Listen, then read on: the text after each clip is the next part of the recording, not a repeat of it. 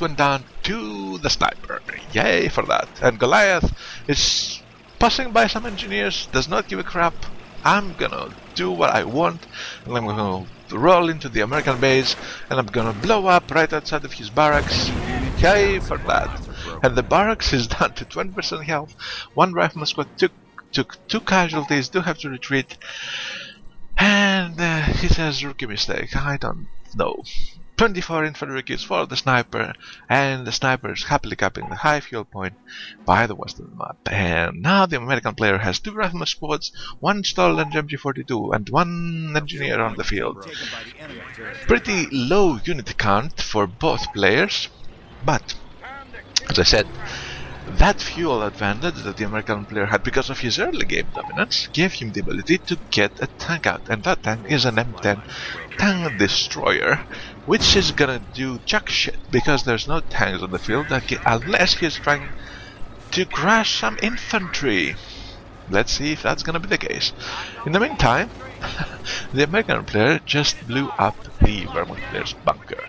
So there you go, that demolition charge was put in good use, and while the chat is keep going, I can't keep track of both the chat and the game at the same time. However, I will note that the Wehrmacht player is cut off from the west, and he must have been cut off for about 30 seconds or 1 minute right now, so that's about it. M10 now in the Wehrmacht player's base, attacking his Panzer command, a Panzer command that is shown as building something, and for the sake of mankind, please that not be an Ostwind, because I really don't think that this would work, although it would chime in this general freakiness of this game. Oh hell yeah, it's a Panther, and we have field repairs by the American player. Oh, so his armor, hell yeah, that's a good thing. Actually, I'm lying, I know what the commander and the doctrine will be, because they were on the freaking replay for some reason, and it actually helped me decide that I would cast this game, because they were this interesting commander and doctrines respectively. Sneaky cap by the 1-man engineer squad on the high fuel point in the west, somehow escaping the eagle eye of the sniper, who has now ranked up to 30 infantry kills.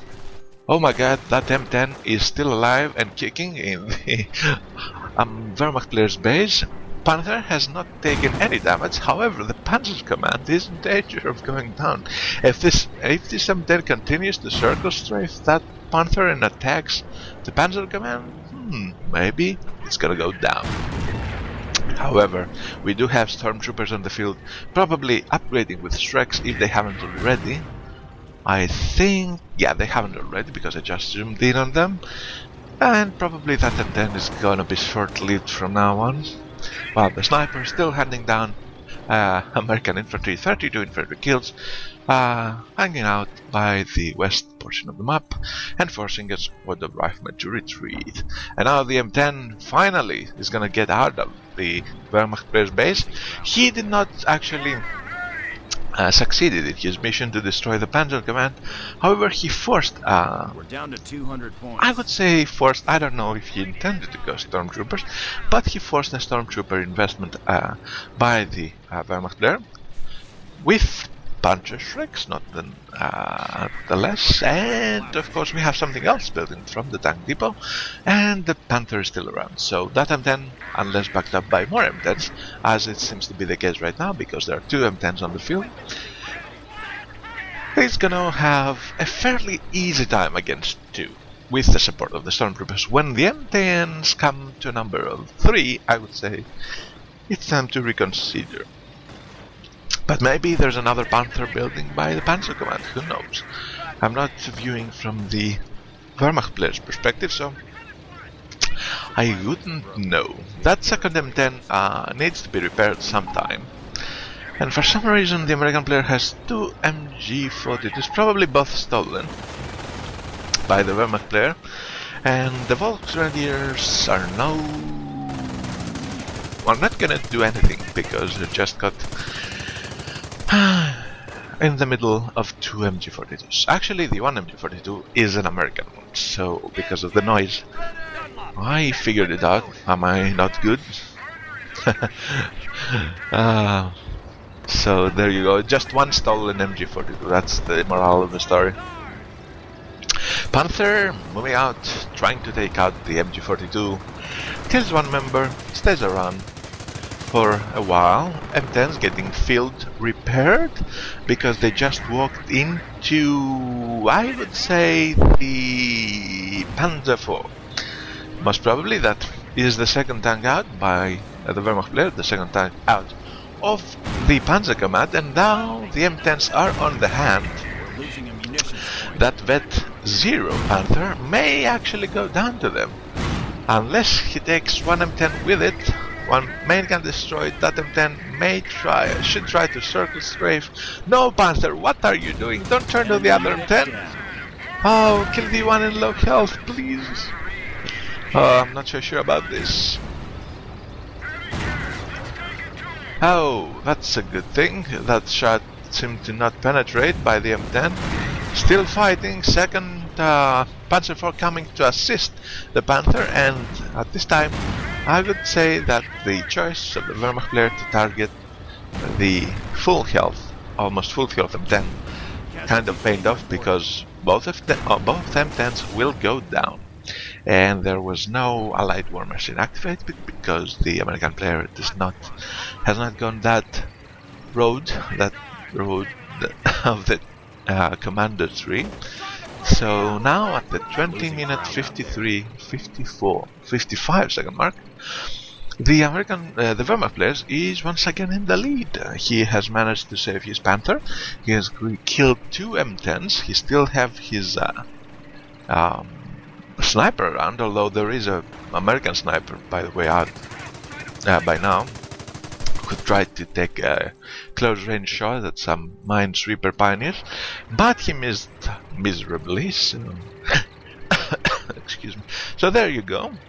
35 infantry kills for the Wehrmacht sniper, tanks online, and things seem to have kind of, stabilized for the Wehrmacht player, although you do have to note the lack of some serious infantry. One SturmSchar squad that tries to destroy the fence to the north of the American player's base and manages to do so, and now he's gonna walk into the base. A Volksgrenadier squad, some pioneers, and a sniper is all the Wehrmacht player has. In contrast, the American player has 3 riflemen, the sniper, the stolen MG, and of course his engineers. Now, that grenade by the stormtroopers did not exactly paid off, and in the way out of the American base they drop a Panzerschreck, and that is never good. And since I see both the Wehrmacht tanks at Vet 0 still, and no Kampfraff center up, I would say that Panzerschreck could turn the game. Provided, of course, that the American player picks it up. Go pick up the freaking Panzerschreck, thank you. I think it's just going for it right now. And an M10 continues to be being... Actually, M10s continue to be being pumped out of the tank depot. Probably the American player is gonna wait for a second one. Yep, he has queued it up, because one M10 against the Panther and the Panzer is not gonna work so good. And there you go, Mr. Panzerschreck, one shot, 15% health down for the Panzer IV. Panther comes in, but unless he tries to crash that infantry, he's just gonna get shot by the Panzerschreck. And that's what we just witnessed. And now the Panther is down to 50% health, because the second Panzerschreck shot actually did not penetrate. And the sniper, in a weird way, once again decapping strategic points and killing infantry all day around. A third tank out by the Wehrmacht player, and once again the Panzer IV. Seems that the Wehrmacht armor is kind of getting all stronger the more we go into the game, and the American player better address it soon before it gets out of hand. Especially if the Kampfgrab Center goes up and they get veterancy. In the meantime, the American player lost a rifle squad under the fire of those two Panzer IVs, and he also lost the captured, or his own, I'm not so sure, MG team by the West Victory Point. Victory Point wise, the Wehrmacht player still in a good lead of 118 against 439, and now we have a Panzer IV going down to the two M10s that were under the effect of the field repairs, so they could take, the beating by those three tanks. However, it may be the case that one M10 is gonna go down. It does have a damaged engine. The Panther is on the hand. Second shot by the Panzer II, and the M10 is down. However, the second M10 is still alive. Moving towards the Wehrmacht player's base, probably is gonna meet up with some stormtroopers. No tanks nearby. Wehrmacht sniper supporting those two tanks that try to retreat away from that Panzerschreck equipped rifle squad.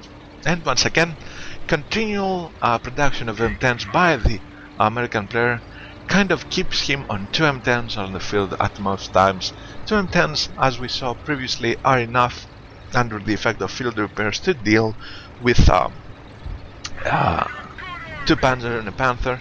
They managed to take out a Panzer at least, and now those Wehrmacht tanks are at low health, at least the Panther is, so that's gonna be a problem. And the Wehrmacht player, for some reason, has two Knight's Cross holder on the field, probably to compensate for his lack of any, serious infantry on the field. Actually, make that three. He has three Knight's Cross holders on the field. And the sniper, the Wehrmacht sniper that is, still kicking infantry ass. Enemy unit down. And the M10s are in infantry crashing mood. They just took down one of the Knight's Cross holders, now killing another squad member. And be careful, Mr. Knight Cross holder, because the M10s lurk in the way. Did the Wehrmacht... Oh no, I thought the Wehrmacht sniper went down, but he did not. However, the menace of these two M10s may be uncontrollable, and the sniper will go down. No, he takes cover in the headquarters. And now the Panther has come to assist the Wehrmacht player. However, a Panther against two M10s under field repairs, not gonna work. The Panther is even at low health. However, the stormtroopers are around. The Wehrmacht player must not lose the Panther, but he will. Oh, he will. Or not. One M10 goes down to the fire of the stormtroopers.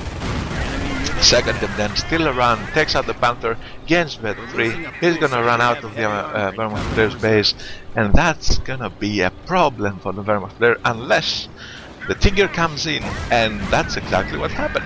We have a Tiger tank on the field. However, M10 still faster than the Tiger, and it's gonna run away and probably get repaired and probably get reinforcements in the form of another M10 or something even better, a Pershing. A Pershing that costs 900 manpower, and now seems that the American player is saving up for it since he is currently at 750. M10 makes its way to the east, trying to assist two rifleman squads taking on the Knight's Cross holder. For some... oh, I thought it was a bar upgrade. No, there are no bars up to now for the American player. There is, however, actually there is not even a trial center. So yes, there you go, another oddity in the American play. No bars, no trial center. But if you have seen the game up to now, you will notice that it's not a usual game. I hope he has stickies. Please do have stickies. Please throw a sticky. No, not even stickies. I don't even think he has grenades, so I would say he has no rifle upgrades whatsoever. No supply depot upgrade too. Yay for that. The Pershing is on the field, drives off night